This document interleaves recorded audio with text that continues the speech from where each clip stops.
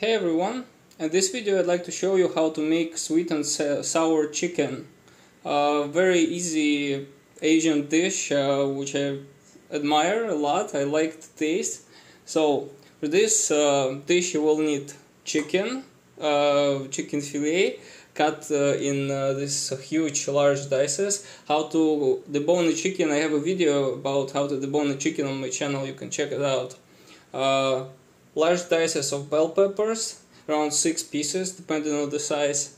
Large dices of pineapple. I also have a video on my channel how to carve a pineapple.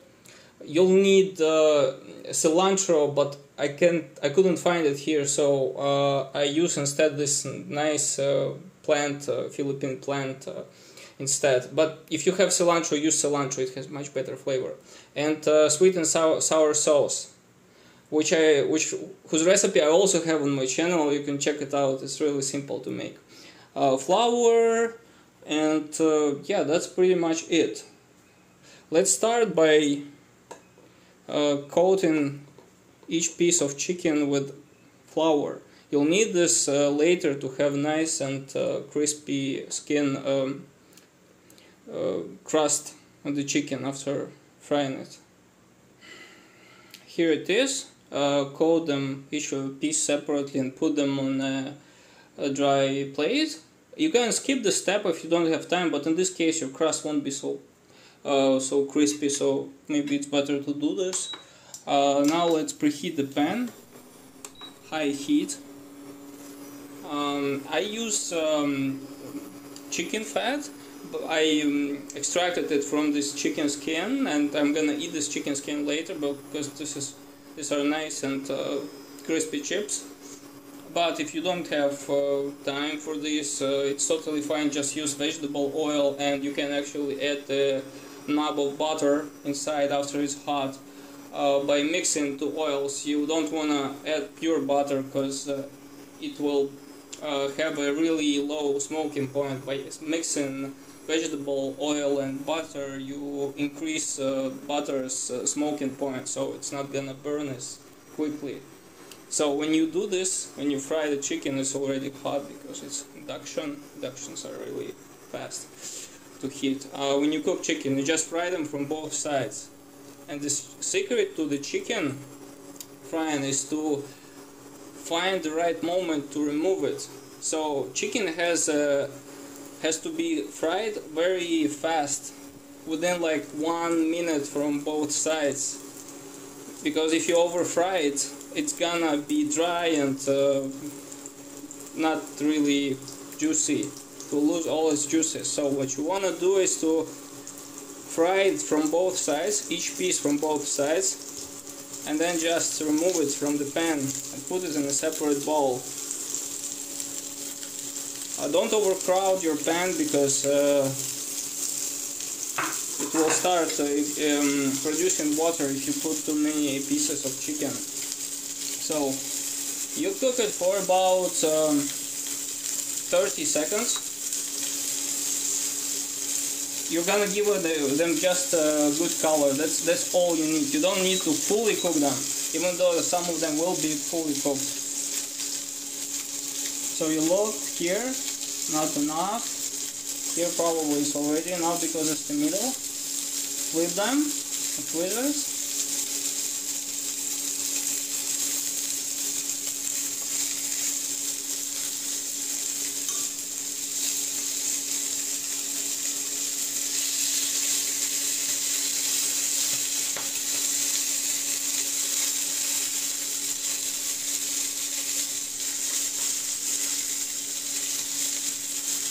Flip each piece to give it color,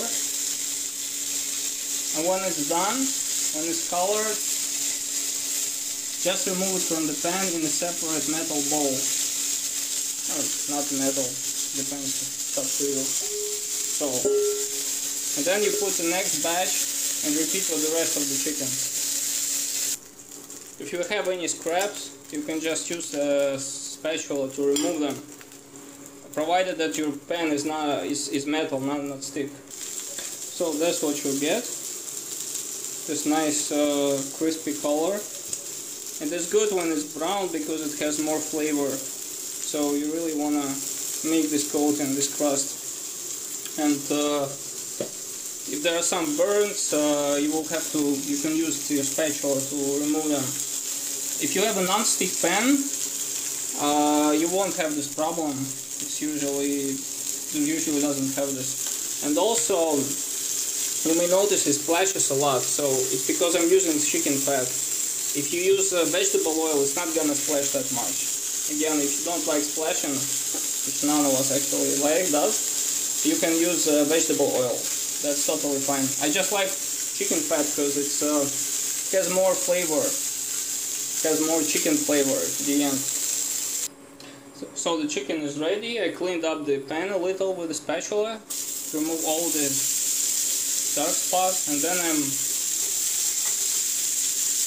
frying bell peppers at middle temperature for around 3 minutes until they have color.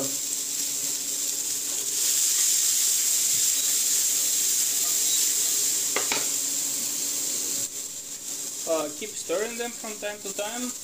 As you could notice, I added no salt. You don't need to add salt to the flour, to the chicken, because we're gonna use the sauce, which has a lot of soy sauce inside, and it's salty enough to compensate for this. So just keep everything unsalted till the end. It's been 3 minutes. The bell peppers are almost ready. Then you add pineapple.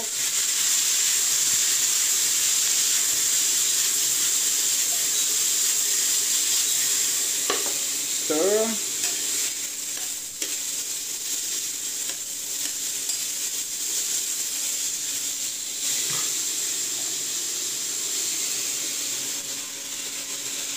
Add the leaves,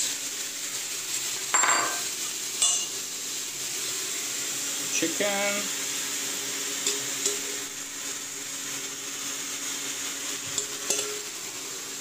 and finally the sauce.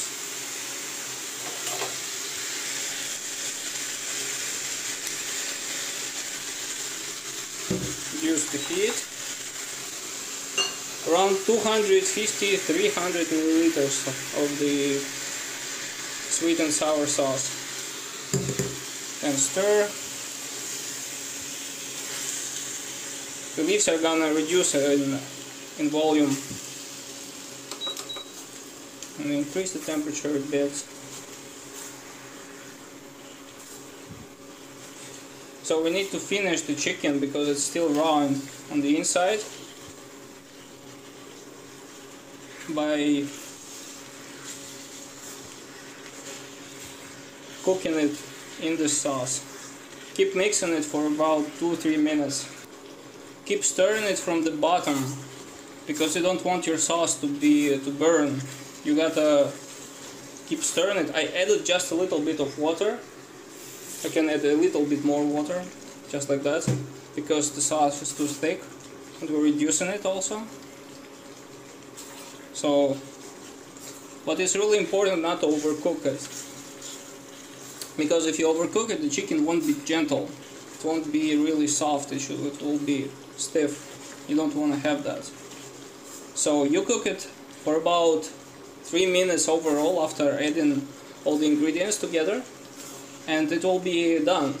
It's really important to, after you finish, to put it in a cold bowl right away, because if you keep it on the pan, even after reducing the heat, after turning the heat off, it's gonna keep cooking. It's gonna be cooked for a few more minutes on the remaining heat of the pan. So it's really important to put it in the bowl right away. It's been around 3 minutes and I think it's already done. It's ready. You can remove the heat from the heat and transfer it to the bowl, heat-proof bowl, right away, just like that. And yes, that's it. Really nice combination of colors, flavors. And let me serve it. So there you have it. um, sweet and sour sauce chicken. Very gentle. I served it with broccoli. And let me show you something. So this is a big piece of chicken. Just want to show you that it's fully ready. It's a bit hot, but as you can see, it's totally white on the inside. So at the same time, it's fully cooked. It's extremely delicious, I swear. It's so good. I really recommend doing this at home. That's really good. I love this dish. Thank you for watching. That's it.